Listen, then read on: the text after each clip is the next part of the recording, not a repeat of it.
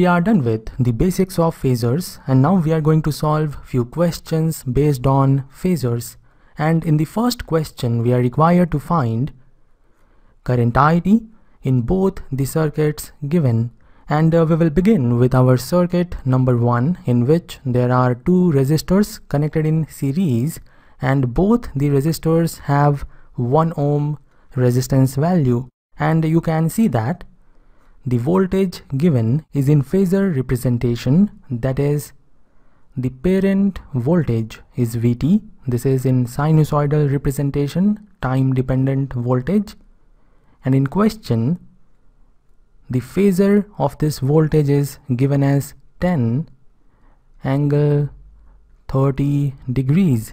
And there is one very important point which you must understand. The phasors are always in peak, that is, this value is always the peak value of the voltage. But in books you will find this as RMS value. Therefore we will not take it as the peak value, but we will take it as the RMS value. So the phasor here we are having is corresponding to the RMS value of voltage Vt. And now we will focus on the calculation of current IT. We know current IT will be equal to voltage Vt divided by 1 ohm plus 1 ohm. And from here we can say that current IT is equal to Vt over 2 amperes. But in question, Vt is not given directly. The corresponding phasor of Vt is given. And therefore in place of V2 over 2, we will have V phasor over 2, and this will give us I phasor, not IT. And this I phasor will be corresponding to the RMS value of current IT. So from here we will have I phasor equal to 10 angle 30 degrees divided by 2 amperes, which is equal to 5 angle 30 degrees. And we are required to find IT, not I phasor, and we know IT will be equal to Im cos omega t plus theta, where Im is the maximum value of IT or the amplitude of IT. Cos we have taken because usually everyone has taken cos as the parent signal. You can also take sine, but we are taking cos because in all the books the derivation is done by taking cos. Theta is the phase, and from here we have two informations. The first one is information of phase, that is theta, it is equal to 30 degrees. And the second one is the information of RMS value of current, that is 5 amperes.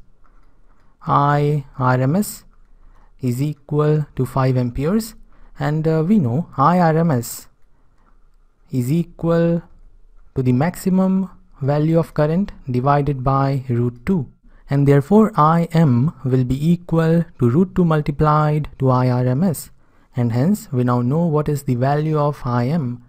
So finally we will have our current IT. It will be 5 root 2 cos omega t plus 30 degrees. This is our answer. Now let us move on to our second circuit. Everything here is same except we have voltage in sinusoidal form. So here the parent voltage is given. It is 6 sine omega t plus 10 degrees, and we will have the phasor representation with the peak value, and we are having the phasor representation because it will be easy to handle. And we know in phasor representation we include the amplitude and the phase. So we will have 6 angle 10 degrees in the phasor representation of Vt. Now moving on to the next step, we will find out I phasor. It will be V phasor over 2 amperes. So I phasor will be 6 angle 10 degrees divided by 2 amperes. So I phasor is equal to 3 angle 10 degrees amperes. And it is very clear that this 3 here is the maximum value of the current, because this 6 here was the maximum value of the voltage. We have taken it from here, it is the maximum value, and therefore this one here is the maximum value of the current. And this 10 degrees is the phase angle, and therefore we can now have our current IT. It will be Im sine. This time we are having sine because sine is given in the question itself. It is the parent signal. Omega t plus theta. So finally we will have IT equal to 3 sine omega t plus 10 degrees, and the unit will be amperes, and this is our answer. And here also the unit will be amperes. So now I hope you understand how to deal with phasors and the sinusoidals given in the question.